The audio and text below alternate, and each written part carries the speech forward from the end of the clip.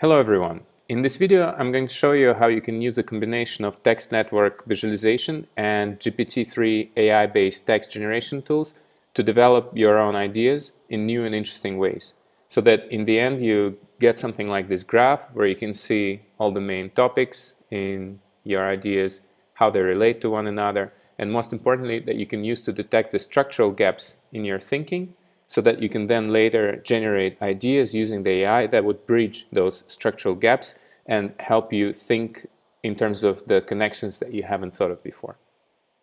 So in order to try it out, you can go to InfraNodus.com and then add a new graph. And here you have three options available. You can either analyze an existing text. So for example, if you have a research paper or something that you wrote before, you can use that. You can develop an idea, that's what we will do, or you can explore an existing topic. So that is if you want to start thinking about a certain subject.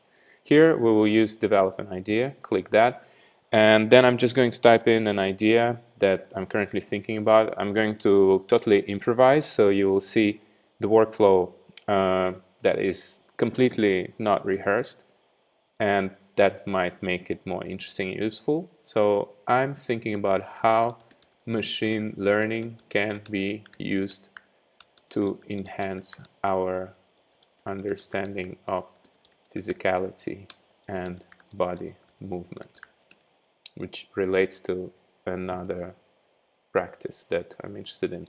So here, as you can see, InfraNodus directly detects the structural gaps between those concepts. And the way it works, to just kind of describe it very briefly, is that every word that I added is a node in the graph, every co-occurrence is the connection. Then based on that representation, I can detect which concepts belong to certain groups. And already here I can see that there is one group that is about the body, physicality, movement, and another group which is about machine learning, enhancing understanding. And InfraNodus detects this gap and it proposes me to think of a connection between those two topics. So it's always looking at the gaps, finds the holes in my thinking, and then proposes me to think of how I could connect them together. By the way, if my thought was too connected, it would help me think of the periphery, but I'll demonstrate it later. So here it proposes me a research question, and I can either answer it myself if I'm a kind of person that doesn't like to use the AI and thinks that it should be a human being who generates all the ideas, or I can use the AI and some kind of, allow it to help me think further on that topic. So here I'm going to do just that. I will ask the AI to generate some research facts that link those two concepts together. So here it says, new research suggests that incorporating physical movement into learning can enhance understanding and retention. So this can be interesting for me because it shows me how physical movement can enhance my cognitive capacities. Then let's generate more facts. And some studies have shown that physical movement can help enhance understanding and learning in machines. Okay, this is unusual, but let's add this into the graph. So I click this button here, add this, I can see how it fits into the existing discourse, and then I see the whole discourse again, and then generate more facts. And okay, here it's interesting and maybe a little bit more related to what I was thinking about. So here it says that physically enhancing a learner's body by providing them with the exoskeletons or other wearable devices can help improve their understanding and learning. Okay, let's add this. So somehow this combination of the body and the machine. I can also generate research questions. So if I don't want the facts, if I don't want the machine to do my job for me, I can also generate research questions, and this can be super interesting too because it will motivate me to think of the connections that I haven't thought of before. So for example, here it's about wearable exoskeleton device that can be used to improve learning and understanding. So how can we sort of use these cybernetic devices to improve our cognitive capacities, or what are the cognitive benefits of using a wearable exoskeleton device? But let's say I'm not so interested in that exoskeleton part. So I'm going to show you how I would do further. I will delete this from the graph. Let's say I will think about it later. It's an interesting topic, but not right now. Then I can select machine learning and let's say physical movement. So I can select the topics that I'm interested in, that I want to develop further. and focus on them and ask the AI to just help me with those. Click Generate Facts again, and what it's going to do here is that it's going to find some stuff on exactly what I wanted. Some machine learning algorithms can be used to predict human movement patterns. This has potential applications in fields such as healthcare and rehabilitation. Okay, this is super interesting. I will add this into the graph. So some practical uses. As you can see, it shows me how it fits into the discourse. I actually connected these topics together. Then another fact is that some machine learning algorithms have been designed to learn and predict human movement. So again, similar fact, let's add it. And as you can see, it makes a new connection between them. Another fact says about prediction and how Google's DeepMind algorithm can predict the 3D structure of a protein after being trained on millions of examples. So something about also biology. I can add this and continue generating more facts if I want that would link those concepts together, or also use the AI to generate research questions. So here is a very long fact that tells me how machine learning can help machines to identify patterns and mimic those patterns accurately. I can add this also into the graph. So I'm kind of in the inspiration stage now where I'm gathering ideas based on my original research questions. Then I can go back and, for instance, at this point I can deselect the nodes, see the whole structure, also use the analytics panel, the essence tab to see that I have something about movement pattern, enhance, improve understanding, learning to predict something, and something on accuracy additionally surrounding. There are more topics here, also something on biology. So for example, let's say that I want to explore a little bit more on machine learning, physical movement, but this time I'm not going to use the AI, I'm just going to see what exists out there on Google on that subject. So I can just click this button, Google, and it's going to do the search and show me the top results for that search query, which I can also integrate into my graph. So here it says statistical machine learning of sleep and physical ability phenotypes from sensor data in UK Biobank participants. Okay, so actually physical phenotypes from sensor data, that sounds interesting, and I even have a link to a research paper. So I'm going to save it into the graph. I'm going to click Save the Graph, add this into the graph. So as you can see, it fits nicely into the existing discourse.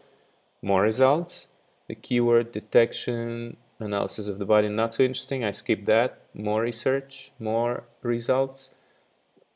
Current physical activity guidelines focus on volume and on behavior of underlining. Okay, so this could be interesting. It's another research paper. Save it into the graph. And let's add some more. Okay, physical activity mobile health application.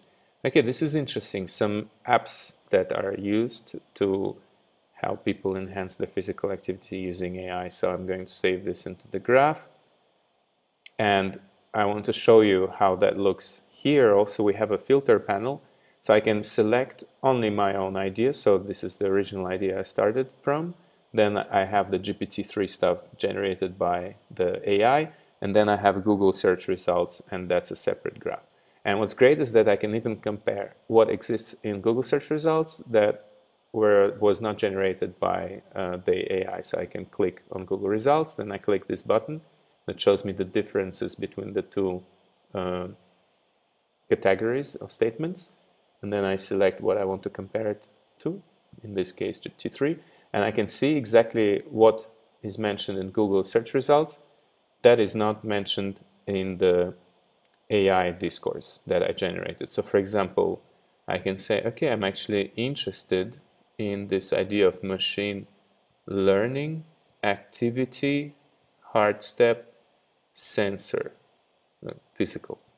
And then I will ask AI to generate something on that subject. So just let's do this. Okay. And then we click facts. After those are selected. Okay, these are some general facts about heart rate. Machine learning heart step sensor physical activity can help you better monitor your physical activity and heart health. Okay, might be an obvious fact, but I'm going to add it just to have it here in my list of inspirations. And also another fact, machine learning heart step sensor physical activity can predict mortality rates with up to 91% accuracy. Okay, so this is important. Add this into the graph. And then once I do this a few times through several iterations using several sources, I can deselect this stuff, even bring the exoskeleton back into the graph, and then start writing my ideas. So for example, I will click on see all the statements again, and I will start writing my own ideas. I will say that, for instance, machine learning can be used to predict unhealthy movement patterns and help in diagnostics. And here I'm going to add it with a different tag. I'm going to add it as ideas, so I can filter it after and distinguish it from the stuff that were added using the AI. Add this into the graph. It shows me how it fits into the existing discourse. I can also select this statement and see how it fits exactly. And I can also add something about like just an idea that maybe a machine learning based app that could detect physical movement patterns and provide some advice on improving whatever, improving something. I can develop this idea later, save it into the graph. It's highlighted here. And again, I can filter and see only my ideas. And for example, if I come back to this graph later and I want to see how it compares to what already was imported through OpenAI, I select this comparison button here, GPT-3, and then I see what I talked about. So I will need to just make sure it shows the labels for all the nodes here in the settings panel. I see that it's about diagnostic devices and apps. I talked about that, but it didn't really exist in the AI. So I will ask the AI now to talk about this stuff: diagnostic app, machine learning, physical movement. Select all these nodes. By the way, on the left, you can see in which context these are used. So you can also use the graph to search through your ideas. But here I selected some nodes on the basis of which I want to generate more ideas. Click AI facts, and then it's going to generate some facts that could be interesting for me. So here, some diagnostic apps use machine learning to detect physical movement and predict when someone is likely to have a heart attack or a stroke. Okay, let's add this. Useful for us. Then improve the accuracy of diagnosis. Okay, also it can generate ideas, so this is more in the marketing direction. Here it proposes me to think of a diagnostic app that uses machine learning to detect physical movement disorders. Okay, I save it into the graph. Can be interesting for me. More ideas, an app that uses to diagnose movement disorders again. And let's generate more ideas, see if it can come up with something new. To track and analyze physical movement and disorders again. So let's maybe look into Google and see if there is something interesting. Okay, diagnosis from Google. So I save it into the graph and so on. So as you can see, it's really, it can be like a rabbit hole that you can just like explore a certain concept based on your research question using both Google AI questions, facts, and sort of interact with this AI-based tool to help you come up with new ideas and develop your ideas further. Once you're finished, you can use the analytics panel to see what are the structural gaps. Look at those gaps. So for example, here it identifies that there is a gap between these two topics and generate a research question based on that gap, which might also provoke you to think in some new interesting ways. So for example, are there any current or past physical activities that can be used to enhance understanding and improve body behavior? Okay, so kind of like studying the history of physical activity to understand how it could improve my current behavior. I can even click answer here and it's going to try to answer that research question for me, or I can answer it myself. Okay, yoga helps to improve posture, helps to calm the mind and rest the body. So here's an example of a physical practice that can be use to achieve these goals. Add this into the graph and continue exploring those ideas. So this is how it works in a nutshell. You can try it out on infranodus.com with your own research abstracts or questions and ideas. I will also add a link to a tutorial to the description of this video that is available on our support portal.